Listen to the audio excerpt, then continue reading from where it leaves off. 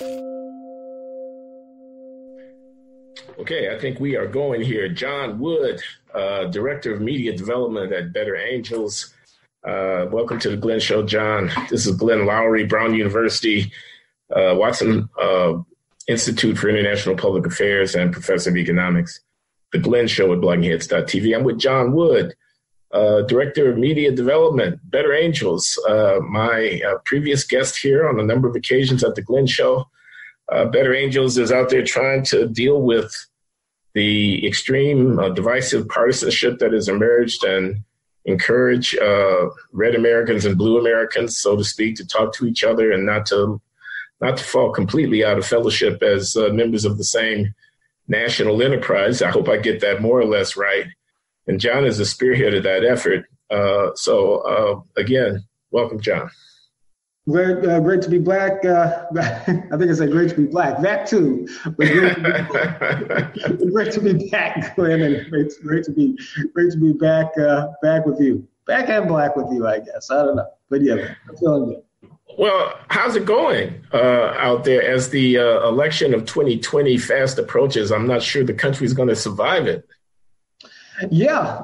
Well, look, certainly recognition of the fact that political polarization, and just broadly speaking, I mean, the fracturing of any sort of cohesive sense that across the political and ideological and even sort of cultural and ethnic spectrum, we are people who are, as Americans, committed to a common enterprise that is serviced by a shared culture of civic engagement and democratic spirit. There's increasingly a broad recognition of the fact that this is a problem. But I think that the phase of the larger conversation we may be entering into is whether or not this is a core problem that must be met on its own terms, or whether or not this polarization is the expression of a larger problem. That is to say, if you're on the right, the fault of folks on the left tearing the country apart, or if you're on the left, the fault of Donald Trump and folks on the right tearing the country apart, that needs to be met in terms of all-out partisan warfare that needs to be accomplished in order to ultimately bring the country back together in the aftermath of the destruction of the opposition, so as to ultimately sort of, heal the nation from the wounds of division by casting out the dividers, if you will. But I think that on either side of that view of the problem of polarization, there is nevertheless a recognition of the fact that the division is a problem. Question is this a problem to be solved with water or fire, so to speak? And so Better Angels obviously represents an approach to this issue that focuses on reestablishing the idea that there are common bonds that bind us as Americans, that transcend the left-right divide, that transcend the cultural and ethnic divide, and that there are principles we can act upon to stabilize that culture and to sort of reforge the bonds in a way that can withstand the divisive pull of the ideological extremes, even in the face of terrible problems and deeply embedded social conflict. And so that's our approach, and that's the approach that helped us win the day. Well, okay. Let me see if I understand you. There is a raging war or battle going on between factions. Right. And that's the nature of our situation, and there are reasons for that, and we could go into that. But we ought to not allow ourselves to slide into a way of carrying out that argument that is just destructive. We ought to find ways of being able to disagree with each other without rending the political social fabric to an irreparable degree. And that's what you guys are about. Do I get that right? Yes, that is certainly correct. Well, because I want to ask a question. If the president of the United States is a traitor, talking about the guy duly elected by the Electoral College and installed as president, is in fact under the control of a foreign power. If indeed Deutsche Bank did make loans to him that were backed up by Russian oligarchs, et cetera, et cetera. Right. okay, if he collaborated with a hostile foreign power to undermine the integrity of the democratic process. Okay, so that's one scenario. The other scenario is if the deep state operatives, the James Clappers and the John Brennans and the James Comeys of the world actually did willfully try to subvert the outcome of a democratic process that put a populist demagogue, I don't mean that pejoratively, into the Oval Office. They thought better of the process than the American people thought. And they sought to use their power surreptitiously and to some degree illegally to undermine if they indeed did try to effect a coup d'etat, John, okay? So on the one side, you've got a president who's a traitor. On the other side, you've got surreptitious deep state coup d'etat. I don't understand why those are not following my sword, cut the other guy's throat, fight it to the bitter end issues. I don't know what difference I'm splitting. I mean, if either one of those scenarios is true, I don't get where moderation is a virtue. Right. Yeah. Yeah. I mean, and in general, you come up against those types of emotional polarities, and throat slitting is exactly what you get. Because it's just as bad as you say it is. It really is, in terms of the power of those narratives and the fact that one or maybe even both of them are true. Maybe neither of them are true, but it's possible that both of them are true in some substantial way. But here's the thing. Now, I believe in the idea that unity is something to be striven for. I believe that while also believing that perfect unity is an impossible thing to summon, ultimately. Without giving up on anybody, I simultaneously hold the contradictory sort of conviction, or at least, belief or suspicion, that some people will always be unavailable to a way of viewing our political and social situation, which puts imperative priority on sustaining the sort of central bonds of society for the sake of facilitating a prosperous future for our children. Some people will never prioritize that among winning a shorter term political battle motivated by the need to avenge their own bitter disappointments and wounds and injuries against their opposition, because that's just a deep part of human nature right there.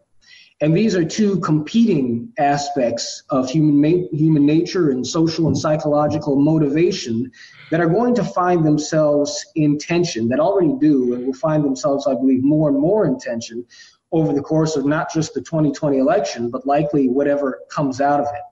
So anybody who is, or at least many people, maybe the majority of people, who might sign up for our project, for Better Angels, what it is we're trying to do, has to come on board with this with the understanding that we are trying to work on the long term, on solidifying the enduring foundation of American democracy, of our democratic republic, taking on board the fact that it is going to require us to not abandon our political positions as Democrats or Republicans or what have you, but to accept the fact that there are going to be political outcomes which are likely going to be disappointing to one side or the other, but that the reward of holding together as a nation at the core of our society and abiding by certain interpersonal and intergroup virtues that sustain our relationships, the reward that comes from that is going to be having a country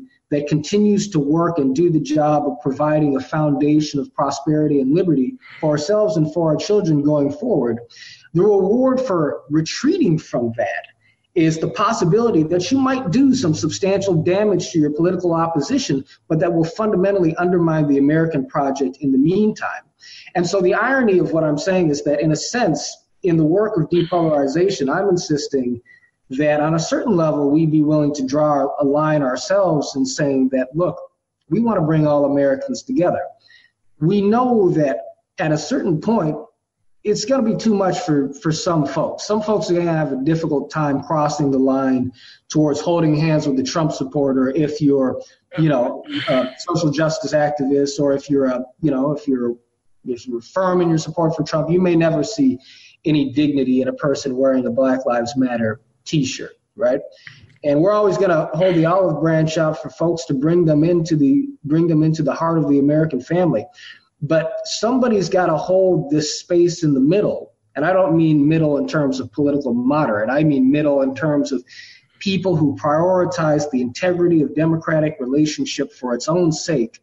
Somebody has to hold that to keep the ship afloat while these other wings of the political conversation are going to war with each other, and to create a centripetal force in the middle of that's able to sustain the integrity of a Republican society. And so that's the way I've listened to you, man, and I'm unconvinced. I'm very much unconvinced. I mean, it sounds all very good, but I think so.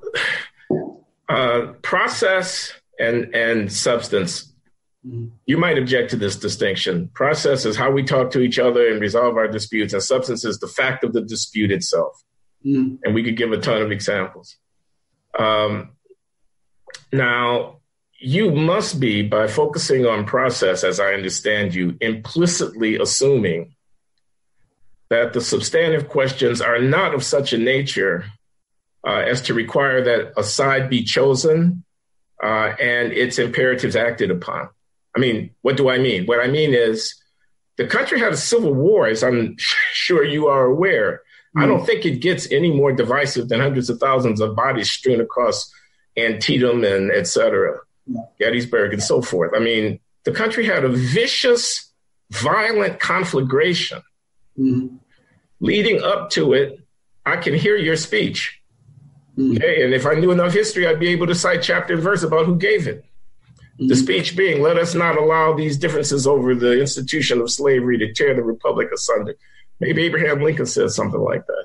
Okay? Well, that's where we get the name. Let me just finish my point. My point is that when the proverbial SHIT hit the fan, a war had to take place before the issue was resolved.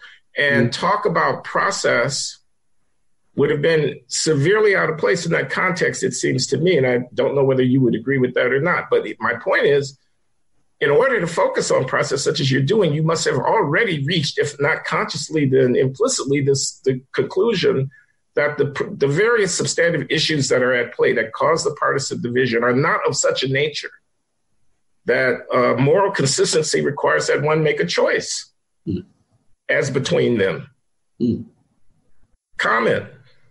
I want to make sure I understand your original distinction. So you said that process relates to the ways that we engage each other interpersonally.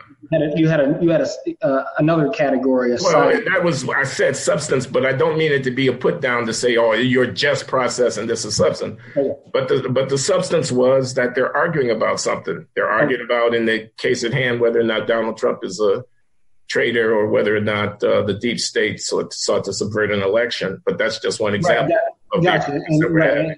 Right. And arguments along many dimensions, along the racial front. And I know you have a lot to say about that, and I want to hear about it. How we can bridge the gap between white supremacists on the one hand and Black Lives Matter advocates who some people see as hating cops and loving thugs on the other end. We got a lot of substantive issues that we're arguing about. But in order to make the central focus of your activities on encouraging Americans across the partisan divide to get along, which I'm calling process, one has already to have reached, at least implicitly, the conclusion that whether one or the other side is right is not the biggest deal in the world, as it was with respect to slavery. It was such a big deal that we put massive armies in place in order to, by brunt of military force, resolve the dispute. Right. Can process stand apart from substance, ultimately? That is. No, when you make process stand apart, you're implicitly assuming something about substance. That's my point. My point is you're implicitly assuming there's not a right and a wrong side such that you have to take a stand. Except for the fact that we seek to facilitate structures in the democratic process that allow for us to go to bat with one another on these political issues in a way that sacrifices none of the vigor of our passionate, subjective disposition with respect to these substantive issues, Glenn. So the very brilliance of the constitutional system is that it is a framework whereby in a controlled and constructive way, we can bring in our subjective dispositions towards the most radically sort of polarizing issues, or at least a wide range of them, and find a way to hammer it out to the point to where we can arrive at some kind of a constructive consensus around these things that allows us to move forward in the context of the democratic process. Okay, let me ask you a question. I'm listening to you. Let me ask you a question. Suppose Trump wins in November of 2020. Right. Will you, on behalf of the objectives of Better Angels, encourage the resistance to subside? Say, in effect, the democratic process has made this man our president, and talk about him as, not our president, not legitimate, impeach 45 and all of that is out of place because twice the people have spoken. Will you do that? In the interest of protecting the institutions, will you tell Stacey Abrams to concede an election that she lost? In the interest of protecting the institutions, will you tell the New York Times to stop editorializing in the news section and to climb down off of their high horse? I'm serious about this. Now, people are going to get mad at me because they think I'm defending Trump. I'm not. I'm defending the very institutions that you say are essential to allowing us to resolve our disputes in a peaceable manner. They're under assault, John. Okay? And it's a time for people to take a stand. So I'm asking you whether or not the interest of promoting comity across the partisan divides has room for protecting essential institutions of the United States, of our governance, from being destroyed in partisan frenzy. And if I needed to find some examples on the right, I could find them. His name is Mitch McConnell. Okay, it's not as if this is only on the left that I'm concerned about. Moscow Mitch, as they're calling him these days. Well, I wouldn't call him Moscow Mitch because, But I'm not saying that's what people are saying. That's the point, though. That's the names being thrown out. There are three levels of response to what you've said. Keeping in mind that I am an individual. I'm an individual speaking within and to a certain degree for Better Angels, but that Better Angels is an organization that represents many other people. On the individual level, I might very well say things along the lines of what you were saying. And just like anybody else, whether leader or member within Better Angels, I am at liberty to articulate my subjective political posture, even as I am committed to providing a structure and a framework for people to both achieve a deeper sense of understanding in terms of where the other side is coming from, but to also channel our subjective disagreements into a constructive process to augment the larger constructive process that is our constitutional system. So that's the individual level. As an organization, Better Angels is not likely, I think, on a national level to issue such a statement. But Better Angels is composed of regional and state level and county level alliances, which any and all of our members have the opportunity to participate in. And within our sort of federalized or decentralized sort of setup, it is quite possible that our local Better Angels alliances will be able to issue statements of such a nature as might reflect a bipartisan consensus within the group. And that bipartisan consensus locally could appear to be well to the left or well to the right on a national sort of spectrum. And so I hope that answer fleshes out for you a little bit kind of the nature of what it is we're attempting here, because it's not just about comity. That is sort of a core ingredient. This value that this term that I coined that we use called patriotic empathy, this idea that we demonstrate our love of country by the care that we take for one another. It's at the root of the essence of civic relationship that should make a sophisticated sort of deliberative process possible. But that deliberative process still needs to allow for some nearly radical emotional expression, or at least some powerful subjective expression to assert itself in the context of the process of arriving at consensus. And we fully expect it to be messy, even within Better Angels. But we're seeking to provide outlets for this that contribute to the solidifying of our civic culture and not the upending of it, right? And so that's the tightrope that we have to walk, and that we've been walking one way or another in the United States, I think, forever, obviously with much greater and much lesser degrees of success at various points. But that's what we're committed to. Give me an example, a concrete example of something that you think the Better Angels activity has been very successful on the ground in, tamping down conflict or facilitating a mutually respectful and constructive exchange across partisan divides.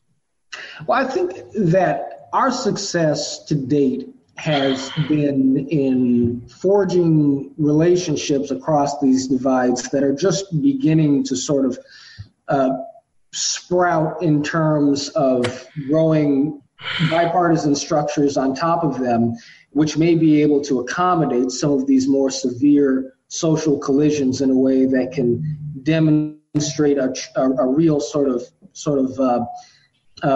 ameliorating effect on issues in a local community or in a particular state or region. So we have about 7,000 members nationally. We've had activities we've got members in all 50 states, activities in about 34 of them, and alliances in probably about 18 or 20 of them. And did you say 70,000 or 7,000? I'm sorry. 7,000, about 7,500. About 7,500. Okay, thank you. Yeah. So now a lot of things are changing within Better Angels, and a lot of effort is going into understanding how we can be a forcefully constructive presence in the 2020 election. So I hope to come back to you in a year's time and have much more to say on the subject of, look, this is what was going on in South Lebanon, Ohio, or in Los Angeles, California. And this is how our community was able to impact a given situation in the midst of a great deal of friction. But the fact of the matter is this is the test that we are just coming up against now. So we've reached a certain level of organizational maturity to where we have a thin national infrastructure, right? We certainly have received a lot of commendation in the press and from academics and journalists and so forth. And we have a diverse membership and many formidable people who are leading the organization. But what it is we're seeking to do is unprecedented. And so you're right to be skeptical, because this has not been proven to be an approach existing in the private and volunteer arena that can tackle what is an unprecedented, in many respects, political situation, because all of this is new. Both what we are doing is new, and much of what we are responding to is new. So it is a creative enterprise, and I think the question you ask is the right question. But I think it will be a fairer question, if I may beg off as in political style for a moment. I think it will be an even fairer question, about a little more than a year from now, after the 2020 election, I should say. Okay, you're fostering the development of relationships across the divides that will bear fruit in the fullness of time. So, okay, that's fair. I happened to see a speech that you gave out at Aspen. Yeah. You're standing in the middle of a round. It was a theater in the round kind of setting. I've never actually given a speech where I've had a 360 audience, and you're just there, bare, man. There's no protection. There's not even a podium. It's just you. It's weird. This is like Dave Chappelle or something like that. I don't know how a person pulls that off. No, I'm not kidding. Audience, I recommend that you consider trying it. So just stand up in front of a group of people. Just you and the microphone, man. That's a daunting challenge, but I thought you pulled it off pretty well. Well, you were talking about race and the racial divide, and you were so passionate in it. Do you want to reprise some of the concerns that you were, trying to give voice to in that setting? Sure, right. So I was speaking to the Weave the Social Fabric Project Conference, which is an initiative of the Aspen Institute headed by David Brooks, journalist, obviously, New York Times. Yeah. And the goal of the Weave the Social Fabric Project, with a fair amount of overlap with what we do at Better Angels, though not quite the same points of emphasis, is to essentially identify and to uplift the work of people who are, quote, weaving community, unquote, in their areas of social enterprise, and to bring these people together in a way that networks their efforts and scales up potentially a larger culture. I'm at a school here, you may hear the bell ringing.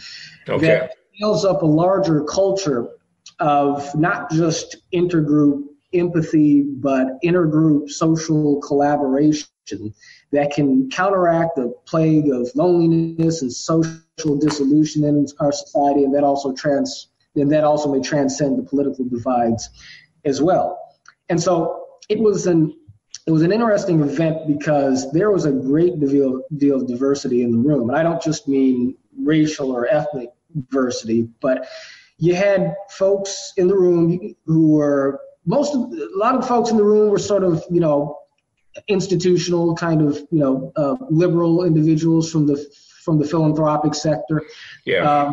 You had some Republicans who were connected probably with think tanks and some sophisticated academic or media organizations. You had a smattering of Trump supporters and, evangelical folks. And then you had a strong contingency of not only people of color, but people of a very deep-seated social justice orientation. And I think that, first of all, the whole conference was wonderful and noble and did a lot of good. I think that the essential difficulty in some of it was the fact that some folks came into this meeting not quite perfectly aligned on sort of first principles in terms of whether or not we should really be coming together in the first place, sort of owing to the type of analogy you drew. Not everybody was necessarily convinced of the idea that, as nice as it sounded to come together over some common values, might it not be more important for me to take a stand for justice, however I see justice, to take a stand for, asserting the fact that some people in this room are more privileged than others, and we need to acknowledge that before we can make progress on any type of a larger collaborative cultural shift. How did you feel about that? I'm sorry to interrupt, but how did you feel about that comment right there? The comment that I just made? Yeah, you put words in the mouth of somebody who was there, who was taking a certain social justice perspective. Yeah. And demanding of the audience that they need to come right now in this room to terms with the fact that some of the people participating in this conversation are privileged. What I'm asking you is whether or not that move is consistent with the objectives of promoting comity and useful and constructive conversation across lines. Because it just defined somebody as privileged. It just made a move, didn't it? Didn't it just pull a card? Right. Yeah. Well, Did it not pull rank? Did it not assume something kind of morally high-handed? You're white. You grew up in a suburb. You went to a good school. You got a Brown education, and you make $180,000 a year. So you're privileged, and therefore we have to acknowledge your privilege before we can go further. I'm playing the devil's advocate. But do you see what I'm trying to get at? I can take you back to the original question that I was asking about process and substance. Yeah, I can take it head on. I mean, for the sake of argument, I don't have to make a judgment as to whether or not that person may not be saying something politically or socially, historically, or maybe even morally valid, while at the same time I don't have to make a judgment either way with respect to that, and yet still be able to recognize the fact that that is a tremendous obstacle towards a functioning communication, right? Towards building relationships. If that's the way she feels, we better take that into account. Across these boundaries. No, it's an obstacle, certainly. But my task at that point, and in the context of that speech that you saw me give, is to be able to set up the sort of philosophical kind of architecture whereby we can see that we can have these radically different starting points and yet find our way to sort of a means of both understanding one another, communicating with one another, and then a step beyond that, working with one another. Okay, so sketch that architecture. Right. And so essentially, and so, the way I went about giving that speech was I have the luxury of being able to draw on a personal biography wherein, I have members of my family who, Glenn, who are distributed across the racial and political spectrum and economic spectrum, way out to sort of its edges in many, many directions. So I was able to draw from that and making the point that it is possible for us to love and work together with each other beyond even these seemingly intractable impasses. Can I give the audience your signature line? Your signature line is that you have a white conservative father and you have a black left-wing mother, and you spend much of your childhood explaining one parent to the other. Yeah, that's it in a nutshell. Although interestingly, it was really my black conservative uncle and my white progressive aunt who are most ideologically entrenched on either side of that. I don't think my mom and my dad, because they raised me day to day, but it was my Reagan-loving uncle and my, Who's black? Who's black, right? And my, Obama-loving aunt, who were really kind of the ones who would represent the polls. So it's in your very DNA, bridging these divides. Is that what we're supposed to understand? Well, yeah, I'll take that. I guess I'm implying it, aren't I? But substantively, though, the philosophical power that allows us to do that, and that I drew heavily upon in the context of that speech, was simply the substance of the nonviolent philosophy, as I understand it, as articulated by Martin Luther King Jr. and represented by other folks, of course, as well in that movement prior to and subsequently. And for me, and according to the substance of that philosophy, it begins with a priori recognition of the fact that regardless of how wrong or how corrupt or how in error your opposition may be, there is still an essential human dignity which presupposes a conscience that might be spoken to in the context of social interaction, that if we are able to discipline ourselves sufficiently enough to be able to recognize and to speak to with the voice of ultimately humility, forgiveness, and love, that we be able to see this human dignity and recognize the fact that there is an anchor of reason that can ultimately be reached, at least in very many cases, then we maximally empower ourselves to be able to absorb whatever it is the opposition is not only saying but doing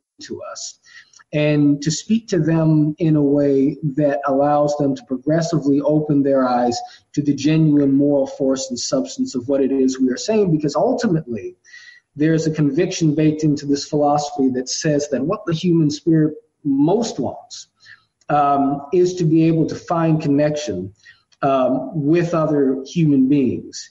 And so this is to acknowledge what I think I may have mentioned up top, the fact that, and I was speaking on the macro level earlier in our conversation, we have these two poles in human nature.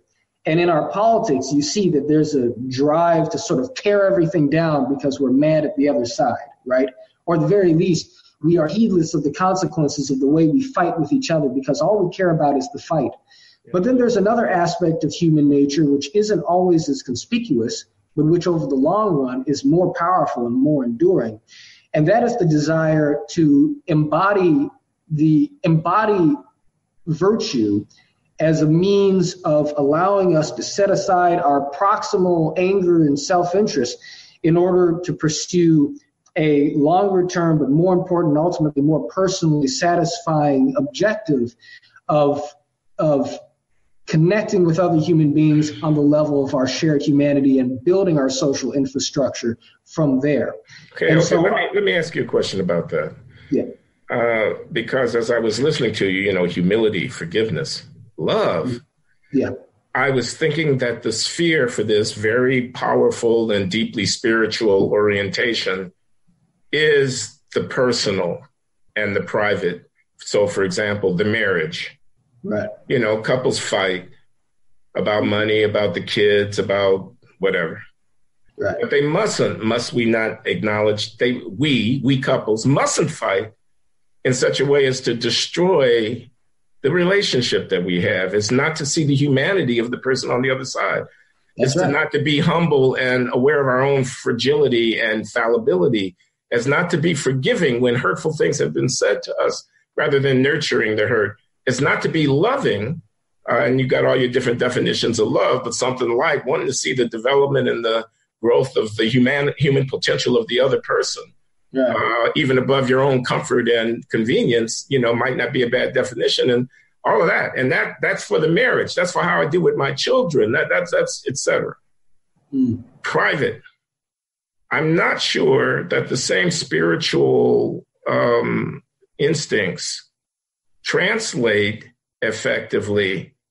They do so rhetorically, but I'm not sure they actually do so effectively, philosophically effectively. I mean, into the public realm.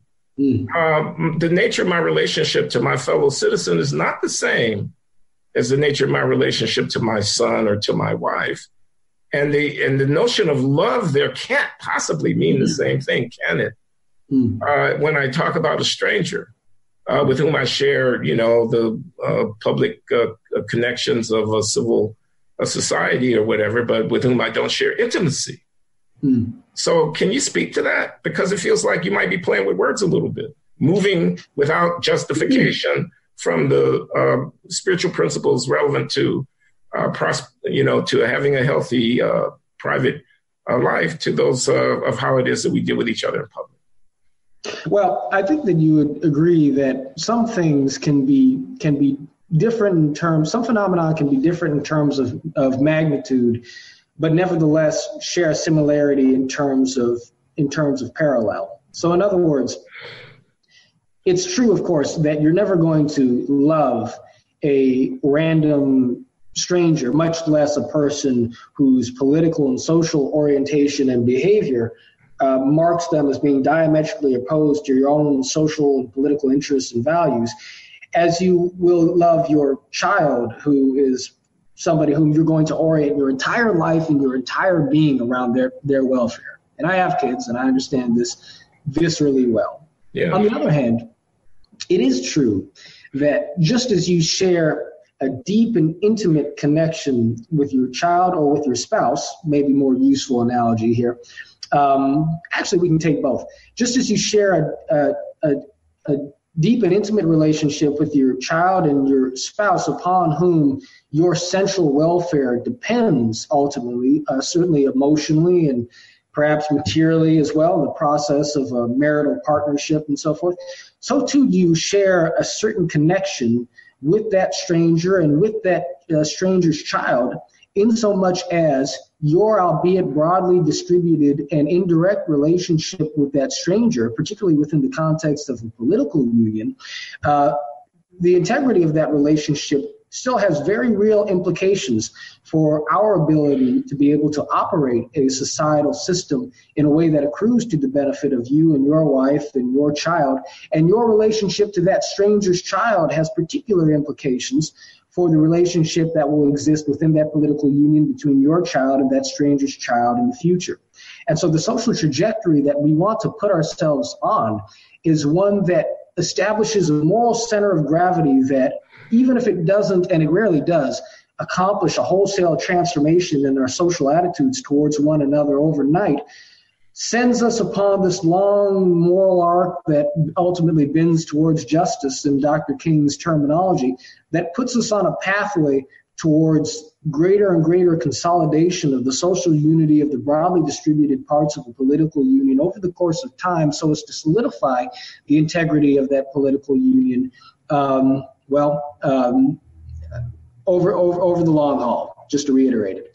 And that is something that happens by force of cultural gravity. And therefore, that cultural gravity needs to itself be a reflection of a moral gravity that is something that is cultivated by and that is cultivated deliberately in the ways in which we choose to think about each other, to interact with one another, to talk about one another, and to relate with one another.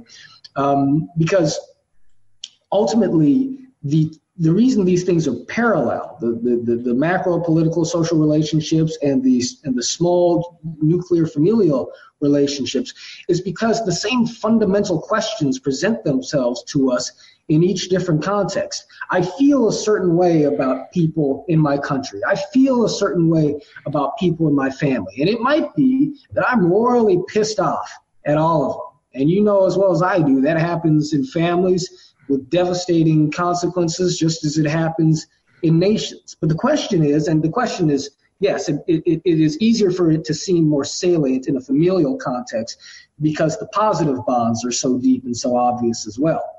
But the question still becomes, am I going to regulate my own internal behavior and attitudes towards the people in my family who I disagree with, but who I nevertheless love, right?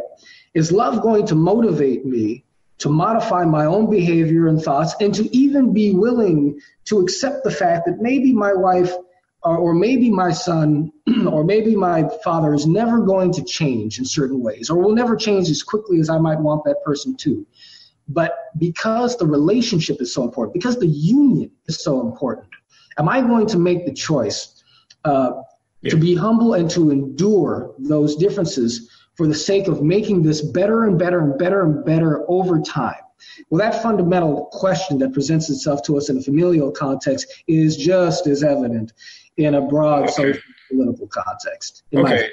Let me, because I think we might be running out of time here for this particular session. And I like this note that we're on right now about humility, forgiveness, and love as being a formula for bridging divides, even partisan racial divides. And I thought of a couple of things. So I was thinking about reparations. Yeah. So this is an issue that could come up even in the presidential election. It has been in the press and they've been writing about it and talking about it. And a radical idea hit me as I was listening to humility, forgiveness, and love. What about Black people forgiving America for the fact of slavery? I said it. I'm intentionally being provocative. Okay, I'm taking, maybe it's a reductio ad absurdum. I don't know. I'm taking you seriously. Yeah. Okay. Forgiveness. Is there anything in the idea, or let me not be so provocative, forgive for slavery? Oh my God. How about forgiving the white cop who, in the heat of a horrible situation, discharges his weapon and kills a Black kid? Mm-hmm. Right. How about forgiving that guy? Mm-hmm. Okay. Yeah. How about Me Too? How about some of these miscreants? Okay, who have stepped over some line, and the names are numerous. And I'm not talking about Harvey Weinstein, put him under the jail, or Jeffrey Epstein, may he rest in peace. But I mean, there are a lot of people whose lives have been destroyed because of relatively minor transgressions, which are in a witch hunt environment people are unforgiving about. How about forgiveness there? Or what about crime? I mean, put it on the other side. What about the person who commits a crime? We got a system where the jails are overflowing in this country. We got longer sentences than any other country in the West for stuff. We got more people per capita in prison for life without the possibility of parole than Sweden has in prison for anything, for any length of time. Right. How about forgiveness there? We're going to be talking. So you see what I'm saying? I do. If we take it seriously, we move out of the realm of process, how we talk, and into the realm of what we do. Right.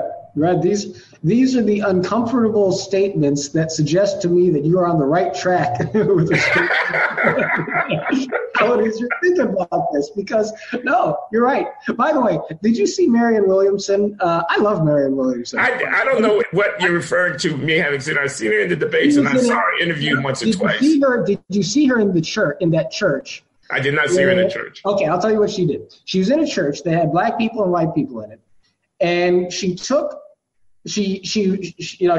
preacher and she was preaching, but at a certain point, she's walking through the pews and she says, "I have something to ask of all the white people in this church." And she has them all stand up, all the white people, and she says, she says, "Bow your head, close your eyes," whatever she says. She says, I want you to do this. I want you to ask forgiveness of all the Black people in this church, the time of slavery, and for the crime of, Jim Crow and this, that, and the other, and just sort of summons the white people to repentance, having them verbally articulate their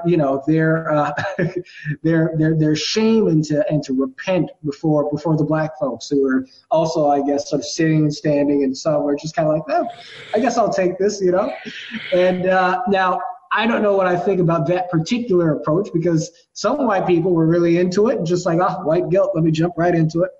And other white people were clearly like, I don't know how I feel about this. And the reason I mentioned that anecdote is because I appreciate where Marianne is coming from, but when it comes to forgiveness, it is every bit the vital moral imperative that we arrive at this point of being able to offer forgiveness in all directions, right? Without necessarily suggesting all offenses are equal, but that all offenses nevertheless necessitate forgiveness to be able to be transcended in a social context which requires the equal benevolence of each party towards the other, right? But so the question is, how do we go about doing that? And I would not be likely to get up at a podium and say, black people, you need to forgive America, or white people, you need to, or, Trump supporters, you need to forgive everybody who, tried to impeach our president or whatnot. My approach, however, is to make plain the fact that, look, forgiveness is necessary. You may not want to do it, but when you come to recognize the fact that we're not able to hang together as a human family, much less an American family, or as just a nuclear family, without this being a deeply embedded and nurtured part of our value structure, then we're never going to be able to proceed socially. But beyond that, forgiveness is something that allows for the liberation of the pain that not only the other person feels, but that you yourself feel as a consequence of hating that person. And so we need to stir the natural motivation towards these impulses. And to me, that's the Christian path, ultimately. Whether you believe in a more literal or figurative interpretation of who Christ was a person who demonstrated the efficacy of this way of being in an ultimate sort of way. And I do look at that as the moral endpoint of the type of people we ought to strive to be, even in the context of our politics. So, forgive us our trespasses as we forgive those who trespass against us. Amen. Yeah, I'd heard the Christian intonations of this thing, and Martin Luther King. I wonder, I don't know that we have time to pursue this right now. What do you think about the legacy of King as a spiritual leader in the progressive social justice movements of our time? Whether there's a whole lot of Martin Luther King and Black Lives Matter. And I don't mean that as a criticism. I'm just asking a question, you know, and it does seem to me that this opposition, which can be overdrawn between Malcolm X, Stokely Carmichael, Black Power, Raised Fist, Defiance, et cetera, on the one hand, and the path of love. I mean, Malcolm would have laughed at that. At least early Malcolm would have thought that was ludicrous, wouldn't he? Mm-hmm. Yeah. Yet the legacy of King has gone through various cycles. And I'm not talking about these most recent revelations about his private life and stuff like that. I'm just talking about, so I have a dream, you know, that used to be kind of a literal assertion of some kind of idealization of American possibility. And now it's only invoked in a kind of ironic, almost dismissive cast of mind. You know, I mean, I have a dream that my four little children will be judged by the content that, you know, that's kind of corny. I mean, you know, no serious person says that and expects to be taken seriously in saying it.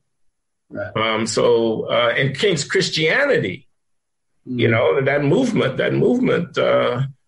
pacifism, Bayard Rustin, and wasn't he a Quaker? Wasn't he open to Eastern religious influence and stuff like that? I think he was vital in bringing the King to that philosophy. Yeah. So that's kind of, you don't hear that anymore. And I don't know I don't want to be misunderstood. I'm not criticizing or wagging a finger. I'm just saying it's an interesting thing to observe. Yeah, I mean, you know, this is a subject that we could easily take another hour on. But I would say that, do you know Hawk Newsom? You familiar with him? He's the leader of Black Lives Matter in New York. You might have noticed that occasion where some Black Lives Matter protesters showed up at a Trump rally. And the organizers of the rally actually did an unexpected thing, and they invited the Black Lives Matter activists up on stage to have a couple of minutes to speak to the audience. And the leader of that Black Lives Matter group, Hawk Newsom, took the microphone and started his remarks. And in his telling, he was going to say something to kind of, tick off the folks and to really go to really battle with them. But then he thought about it, and he's a Christian, and he sort of said an internal prayer, and God said something to him along the lines of, let them see who you are. And he started his remarks by saying something along the lines of, and I'm going to get it somewhat wrong, but the spirit of it was, I am a Black man. I am an American, and I am here because I believe in freedom. And he spoke to the religious and kind of civic sentiments of many of the people in opposition to him in the audience, making the point that he was there for justice, and that I don't want to do a disservice to the exact substance of it, but he made it clear that they shared a God and they shared a country in common, and that he believed that they ought to love one another, even as he wasn't going to give an inch in opposing police brutality and the racism that he felt had been destroying what America was really about. And he made the point that the reason Black Lives Matter is what they say is not because all lives don't matter. All lives will never matter, he said, until Black lives do matter. Because when a Black man gets killed in America, nobody blinks an eye. But he made it clear that he was not saying that their lives did not matter, but merely that Black lives do. And so I've gotten to know Hawk a little bit. He was a speaker at our convention. He had a wonderful conversation, that is to say, Better Angels convention. He had a wonderful conversation with the leader of the Tea Party in Cincinnati. Hawk is a good case study for this, because I got to ask you this. I know we're running long. Excuse me for interrupting, man, but...